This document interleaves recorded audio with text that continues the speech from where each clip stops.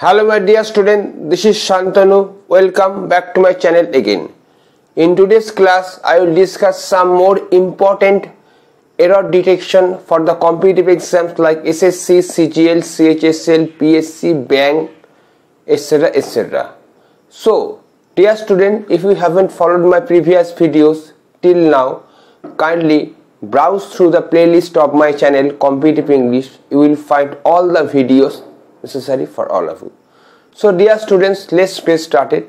Kindly keep your eyes rolling across the board. Now in the exam you will be given 4 options.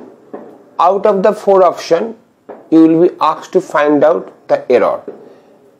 Sometimes it is also said that you are asked to find out the error and also correct the sentence. But here in this class I will just discuss the error detection, not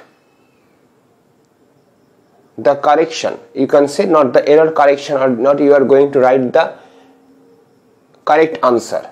It is all about error detections, but you are not asked to detect errors and correct the sentences. Now look over the first sentence. He is working in a bank for the past several months. Now there are 4 options. He is working, here is the mistake, in a bank, here is the mistake, or for the past several months, here is the mistake, or no error. If you think there is no error at all in the sentence, then you have to go for the option no error.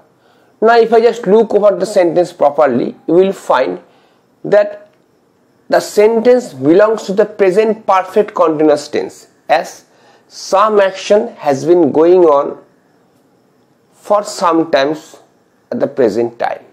Whenever some action goes on for some time at the present time, the sentence generally qualifies for the present perfect continuous tense.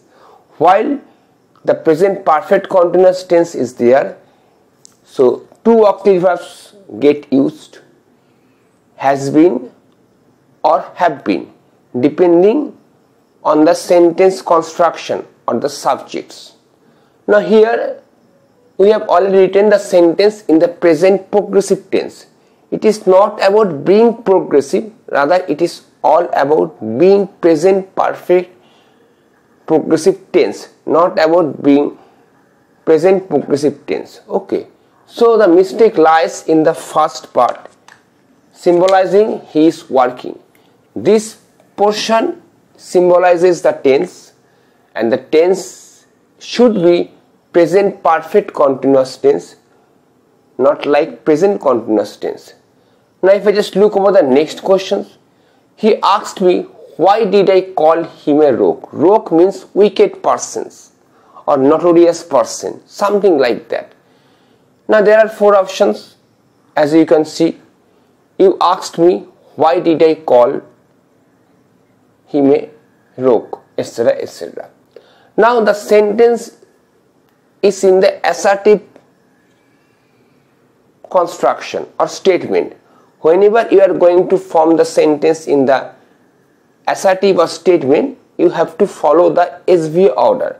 Here the SVA order is followed, but here again we have gone from this part, we have gone for the interrogative order. So we cannot write sentences in this way, that in one sentence we are going to form the assertive, in the same sentence we are also going to form the interrogative. Either we have to go for the assertive or interrogative, but we cannot punch 2 things into one sentences. But here 2 meaning assertive and interrogative both are punched into one sentences. So it is incorrectly incorrect. So automatically the second portion that I am going to say, did I call, this is the mistake. Actually the question, the answer should be like, he asked me why I called him a rogue. We can also say, but we cannot say why did I call him. Okay, particularly in the indirect speech. Now if I just look over the next question, were you given a choice or you had to do it? Were you given a choice or you had to do it? Now if I just look over the proper sentence construction, the sentence is based on the interrogative format. Generally in the interrogative format we place the VSO order format. That means auxiliary verb, subject, main verb. So up to this one there is no mistake. But whenever we are going to join the sentence through the linker or, we have gone for the assertive format. So it should not be the case here. It should also be the interrogative format. So the question will be like this: were you given a choice, or did you have to do it? Or did you have to do it? But here we have written a straight cut assertive form even after placing the interrogative format before that. So the mistake lies in the second part, means you had to do it. Okay. So it is not about no error. Now if I just look over the next questions, Sangha is bigger than any city of the world. There are four options. Sangha is bigger than any city of the world, or no error. So whenever we are going, there are 3 degrees in English: positive, comparative, superlative. Whenever comparisons is there, so after then we should write any other, no other, or all other. Again I am repeating, when a comparison is there in English, we should write, we can write any of the 3. This means any other, no other, all other. Here any is given, but any other, this word other is not given. So the mistake lies in the second part. What I am going to say is that whenever comparative degree is there, after placing the conjunction then, we should write any other, no other, or all other in general cases. But here other is greatly missing, so it should be like any other city, or no other city, or all other cities of the world. But unfortunately neither of them is written here. So the mistake lies in that part, meaning than any others, than any. City, there is no mistake. Here the mistake lies here.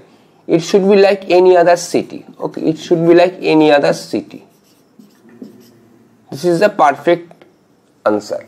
But you are not asked to go for the sentence correction, just asked to go for sentence error detections.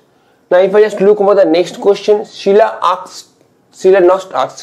has scored a first class in the exam, isn't it? Sheila has scored a first class in the exam, isn't it? So where is the mistake lies? Now this type of sentence is called the question tag. The question tag must be in reference, or you can say the question tag must be in parity with the tense of the sentence. But here the tense belongs to the present perfect tense. On the other hand, question tag does not belong so. So we should write hasn't she. Subject should also be in parity with the sentence. Here the subject is not about it, it is all about she. So the right answer is hasn't she. If we just write it again, Sheila has scored a first class in the exam, isn't it? So it is all about present perfect tense. We should go for the present perfect tense while using the question tag, number 1. Number 2, the subject must be as per the sentences. Here the subject is Sheila. Sheila automatically is a feminine gender. We can easily qualify it with the application of she. So here hasn't she. This is the perfect answer. Now if I just look over the overall question answer, he is working in a bank for the past several months. The sentence belongs to the present perfect continuous tense, not present progressive tense. But unfortunately the sentence is written in the present progressive tense. So here is the mistake. We should write he has been working in a bank for the past several months. Now if I just poke our nose into the second question, he asked me why did I call him a rogue. Rogue means notorious person, or you can say wicked person. There are many words. So hooligan, you can say also hooligan, ruffian. There are many words. But here the sentence, this part belongs to the statement Unfortunately, the second part is written in the interrogative format. It should and must be in the statement. So the right answer is, he asked me why I called him a rogue, not like why did I call him. In the third question, were you given a choice or you have to do it. Now the sentence is based on the interrogative format. You have to go for the order VSO. VSO means auxiliary verb subject main verb. Unfortunately, the first part belongs to the VSO, but second part we are going to join the sentence with the conjunction or you can say other. You can also write otherwise here. So this part should also belong to the interrogative format, but here written in the statement format. So this is the mistake. So the mistake lies in this part. It should be like, did you have to do it? In question number 4, we should write after, in the competitivity, we should write any other, no other or all other. Unfortunately, no such thing is written, but it should be like any other, no other or all other. Any is written, but no other is missing. So this is the answer. In question number 5, it is all about question tagging. Question tagging must be at par with the sentence, with the tense of the sentences.